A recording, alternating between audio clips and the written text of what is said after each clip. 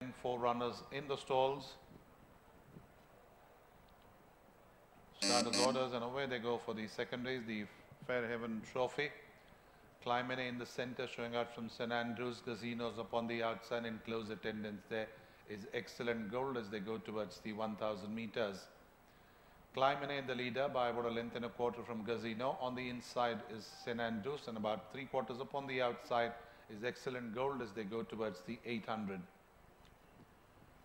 They pass the 800 meters. Clymene is still the leader by about 3/4 from Casino.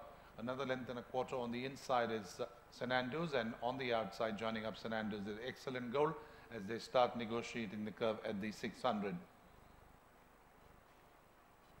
And here they come wheeling around the corner at the Turf Clubhouse. Clymene on a tight train ahead by about 3/4 from Casino. Quickly up on the outside is Excellent Gold and St Andrews. They're well into the straight, little over 300 to go.